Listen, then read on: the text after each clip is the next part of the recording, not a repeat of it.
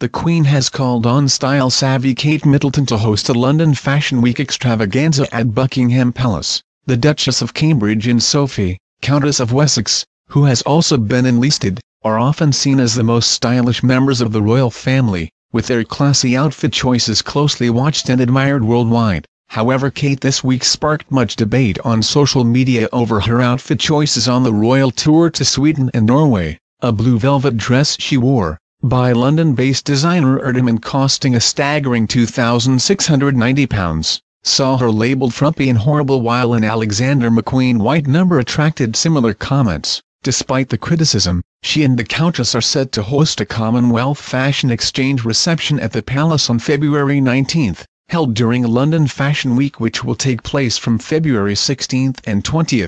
The event is part of the lead-up to the Commonwealth Heads of Government meeting, a key passion for the Queen. Top designers such as Stella McCartney, B.B. Russell and Karen Walker will pair up with names in developing countries with traditional handcraft techniques. A spokesman from Buckingham Palace told The Telegraph, "The initiative uses fashion as a common language and platform to help people understand the modern Commonwealth in a different way." The reception at Buckingham Palace will showcase the best of Commonwealth contemporary fashion and creativity, with an exhibition of some of the bespoke fashion looks which are the result of these exchanges, and an array of other events will take place as part of a program around the Commonwealth Heads of Government meeting, including dinners hosted by the Queen. The ties of the Commonwealth are a key passion of the Queen, who has seen, and inspired, its growth from 7 member countries to 52 during her reign. Buckingham Palace this week announced the fashion reception will be held on behalf of the Queen during London Fashion Week to celebrate a new scheme to encourage cross-country partnerships.